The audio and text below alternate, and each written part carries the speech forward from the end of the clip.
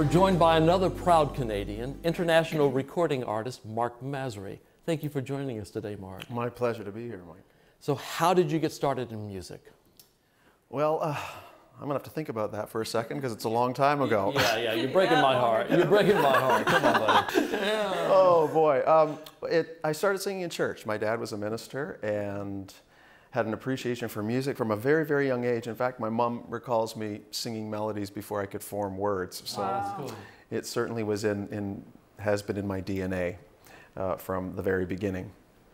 Opportunities to sing in church are so incredible because it's a forgiving audience, if you will. Mm-hmm. They're forgiving and they're encouraging, and it's a safe place for you to grow and to develop your gifts and your abilities. A lot of people in popular music today got their start in church, didn't they? Well, because music is such a part of the experience at church. It is how we express our faith. It's such an integral part of how we express our faith.